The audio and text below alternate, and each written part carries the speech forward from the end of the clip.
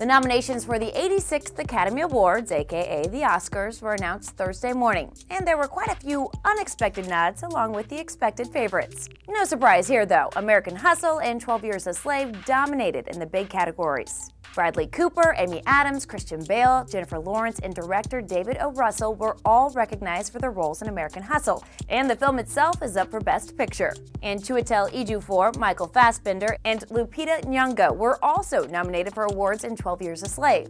And yes, the film and its director, Steve McQueen, also received nods. The two critically acclaimed flicks will compete against The Wolf of Wall Street, Her, Nebraska, Dallas Buyers Club, Gravity, Philomena, and Captain Phillips for Best Picture.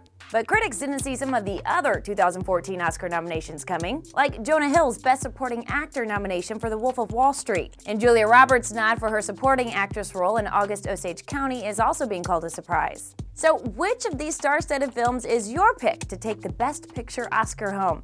Let us know in the comments below. For Spin Media, I'm Carissa Lathan.